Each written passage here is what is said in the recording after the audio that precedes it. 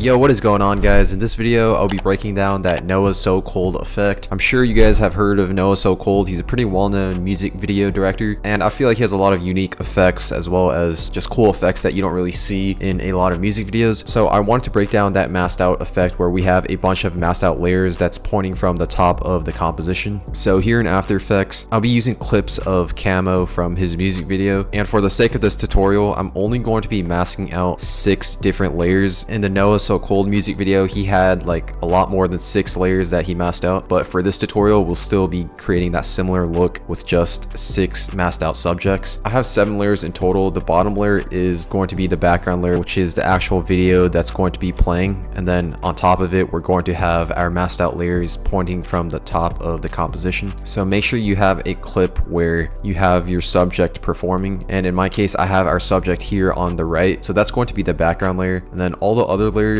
that we have chosen are going to be the layers that I'm going to freeze frame and then eventually mask out in order to create this effect. So you want to choose at least 6 layers that you're going to be masking out in order to create this effect, because we're going to need a lot of shots of our subject. In my case, I just chose these clips, and I also added markers to each layers just so that I know where I want to create that freeze frame. If you don't know how to add a marker, you can just go to layer, go to markers, click add marker, or click this button on your keyboard. So for the first layer, I decided to add a marker for the first frame of this layer because this is the frame that I want to use in order to mask out our subject. Make sure to go through each of your layers and just add a marker in whatever frame that you want to freeze frame. After adding the markers, you want to then click that layer and go to time and click freeze frame. So now, as you guys can see, that first frame is a still image. Now moving on to the second layer, because I added a marker on this part of the layer, I'm going to right click that layer, go to time, and then click freeze frame. So now that frame is a still image. So make sure to freeze frame all of your other layers wherever you added the markers.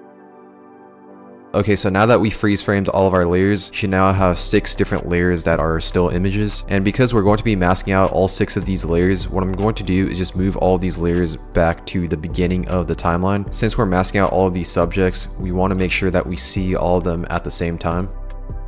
So now what I'm going to do is just turn off all the layers above our first layer, and then we're just going to mask out our subject for each layer using the pen tool. Okay, so I masked out the first layer, and you can also just turn off the background layer for now. And you definitely want to make sure that you spend time accurately masking out your subject just so that the effect can look as best as possible. So now you want to do the same thing for all of your other layers. You just want to mask out your subject using the pen tool. Okay, so now I have all of my masked out subjects, and it takes a lot longer than expected. And what I'm going to do is just get rid of all of these markers, select it and click delete all markers. And then what we're going to do is grab all these layers and just extend it all the way so that it reaches the end of the timeline, because we want to be able to see the freeze framed layers all throughout the timeline. I'm also going to turn on the background layer, and in order to create this effect, what we're going to do is create a triangle like shape with our subjects, just like in the Noahsocold music video where we have 1 subject at the top and then 2 at the middle and then 3 at the bottom, just so that when we're creating this effect we can create it in a way where we have all of our masked out subjects pointing from the top, and it's kind of pointing towards our subject here in the background, which is our video. So what we're going to do now is just look through each layer, and then we're going to select and choose which one we're going to have at the top, and then which one in the middle, and then which one at the bottom. What I'm going to do is just turn off a few of these layers and just look through which one I want to have at the top. So just look through each layer and see how you want the layout of your composition to be. So as you guys are creating this, you definitely want to adjust the scale as well as the position for all these layers. So I'm going to have my setup like this, and you can have yours however you want as long as it forms a triangle. And if you still see the bottom edges of your subject, that's completely fine, because once we animate it, we won't be able to see the bottom edges of our subject. We're going to now keyframe the position as well as the scale for all of our masked out subjects, because in the Noahsocold music video, as the animation was happening, all of the masked out subjects were slightly moving a little, so we're going to create a similar look as that. So just keyframe the position as well as the scale for all of your masked out layers at the start, and then we're going to go towards the end.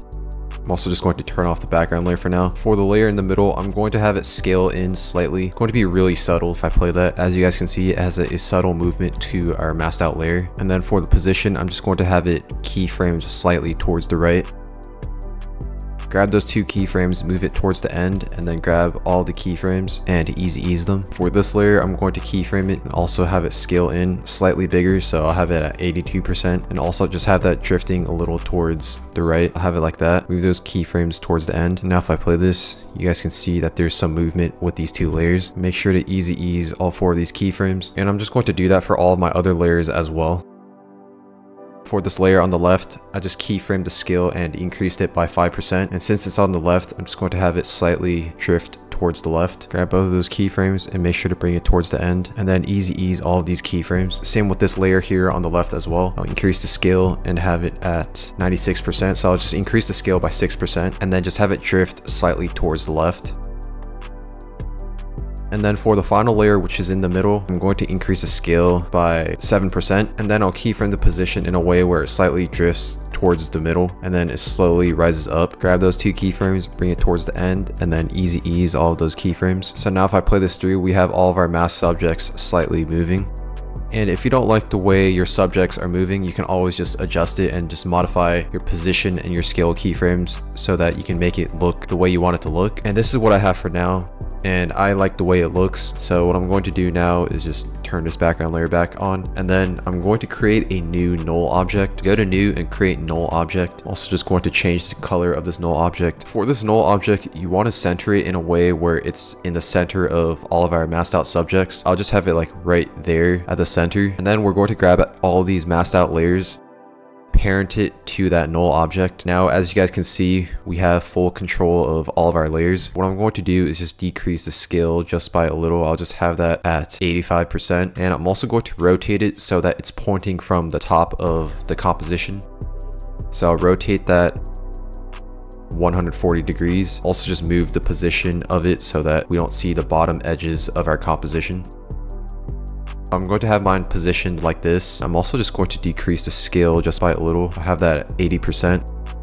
Move it a little towards the left. Now, as you guys can see, we have all of our rotoscope subjects hanging from the top of the composition. We're going to now create that blur zoom in effect. So create a new adjustment layer. For this adjustment layer, I'm going to add a Gaussian blur to it. For the blurriness, I'll keyframe that at 20 at the start. Go forward 30 frames. In order to go forward 30 frames, you can hold the shift button on your keyboard and then click page down 3 times. So 1, 2, 3, and then keyframe the blurriness back to 0. Click that adjustment layer, click U to reveal the keyframes. Grab both of these keyframes, easy ease them, and then we're going to create that zoom in effect. We're going to add a transform to this adjustment layer, and by adding this Gaussian blur, it creates these transparent edges. So what we're going to do is just scale in our entire composition just by a little. I'll scale it in at 106. So now, as you guys can see, everything is completely filled and we don't have any transparent edges. So for this transform, I'm going to keyframe the scale at 106. Click that layer, click U to reveal the keyframes, and then go towards the end of that adjustment layer and keyframe the scale slightly into about, I would say, 120. Grab that keyframe and bring it towards the end of the timeline, and then grab both of these keyframes, easy ease them. And just to make it a little smoother, I'm going to grab this first scale keyframe and just move it 1 frame back. So now, as you guys can see, it's 1 frame back of that adjustment layer. And now if we play this, we have that slight zoom in effect with the blurriness in the beginning. And this part isn't really important, but for the background layer, I want it to be a little slower. So what I'm going to do is just right click that layer, go to time, and go to time stretch, increase the stretch factor to 400. So now if I play this,